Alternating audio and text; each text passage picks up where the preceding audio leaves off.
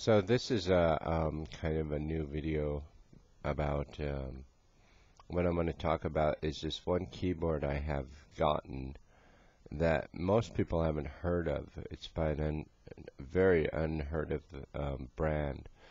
I've never seen any really good reviews on it, so I wanted to describe a little bit about this keyboard and what's so nice about it and some of the disadvantages of this keyboard.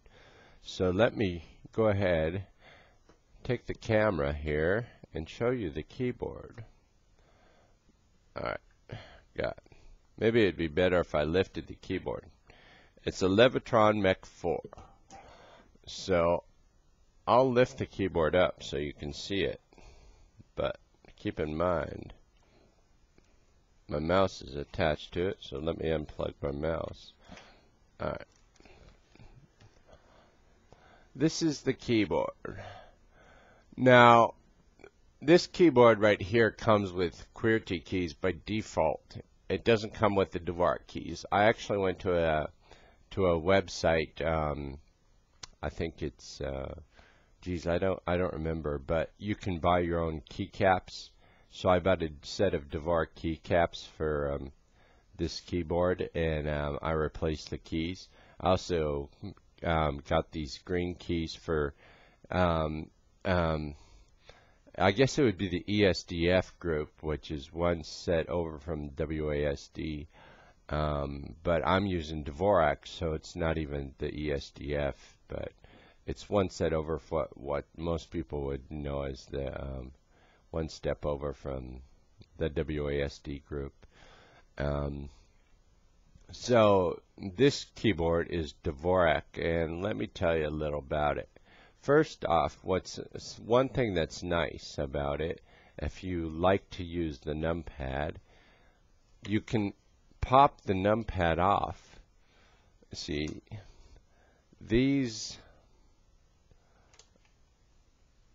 the numpad, well actually I'm not going to do it, but the numpad here can be taken off and put on this side of the keyboard, locked into place, and be put on the right side of the keyboard. And I know some left-handed gamers really have wanted that feature and have been looking for a keyboard. Well, this is the keyboard for them. It's again the Levetron Mech4. So a little bit more about this keyboard. Every key can be defined as a macro with the software. The software is fairly decent, kind of not really polished as far as looks, but definitely functional and fairly well done. So every key can be defined as a macro. It has the big dial you see up there is the volume knob for, and that's the only media key by default that is part of the keyboard. There are no media keys, so that's one thing that's lacking. It has 5 dedicated macro keys that actually, with the switch of a button here, this is a kind of diagonally shaped button in that it has 2 buttons on one. If you press this, it switches to an alternative set of macros. So, and then you press it back, it switches to the original. So it has 2 sets of macros that can be defined for these 5 keys. And it has this, which is, it will disable the Windows key for game playing and first-person shooters. Last year I did a video, and I described what I was using, the Razer Tarantula. Well, that keyboard ended up dying on me, so I ended up getting a Razer Ultimate Stealth, and it's a fairly nice keyboard too, but this in every way is probably the equal to that, except for the fact that it doesn't have backlighting, which is really just bling, if anything, unless you play in the dark a lot, and I don't. You may also notice that last year I was describing a left-handed kind of gaming style that I thought would be the ultimate kind of um, layout for gaming. And this year I've switched back to the right-handed. I've given a lot of effort to try to become very decent, or at least passable, at left-handed gaming, and I've only made limited progress.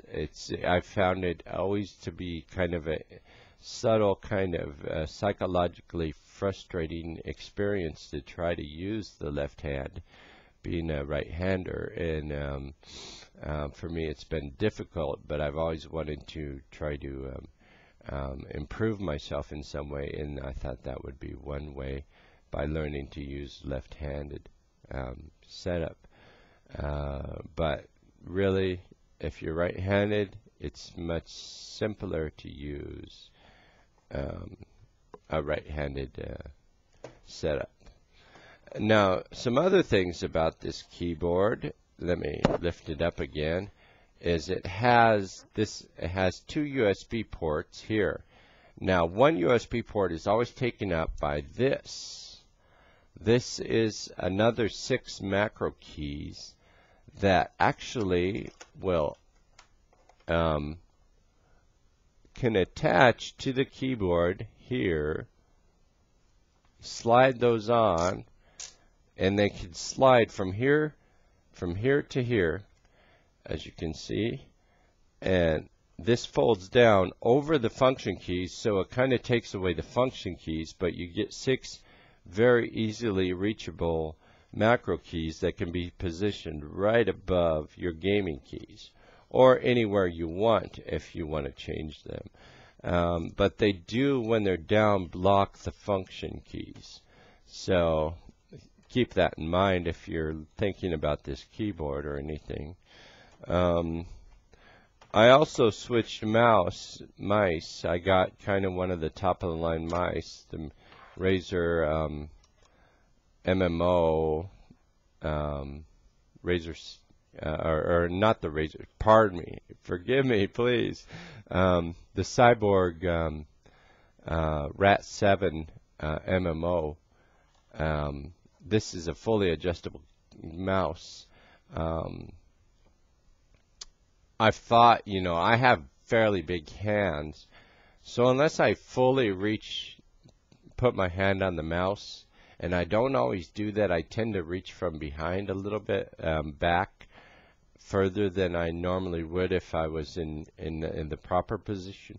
Well, when you do that, your hand doesn't feel like it's fully on the mouse, so no matter how far you adjust this back, it's never far enough.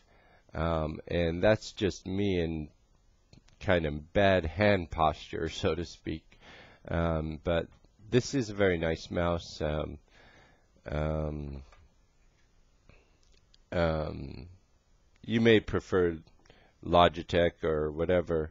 I know a lot of people still prefer the Logitechs, and I have had a Logitech, very ergonomic,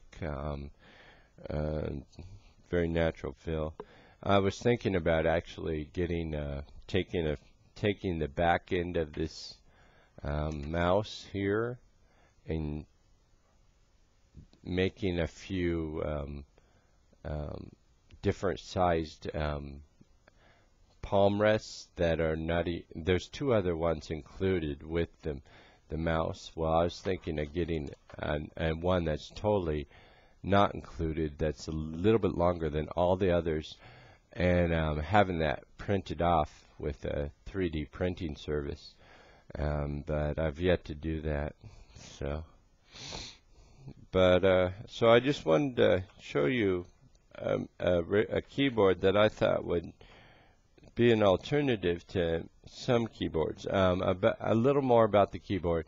The keyboard I think has mechanical Cherry MX blue switches, which are dedicated gaming switches, and I read a little bit about that.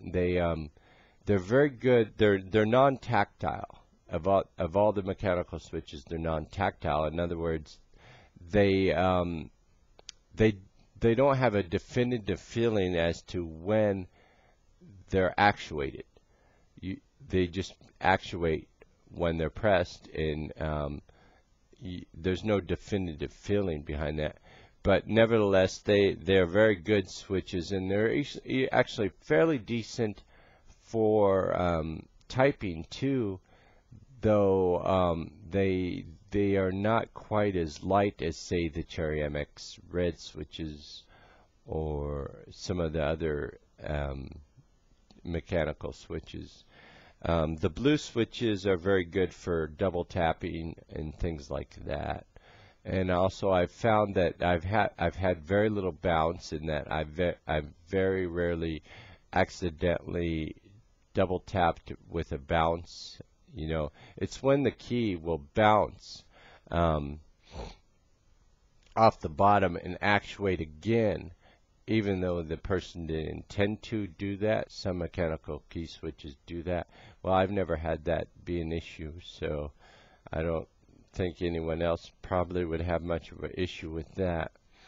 And the blue switches, I think, are better for they don't do that. But so thank you for watching. And as to the troll that kind of spurred me to do this video, well, you know, trolls will be trolls, haters will be haters, and you know, you can't do anything about it. I'll talk to you later. Bye.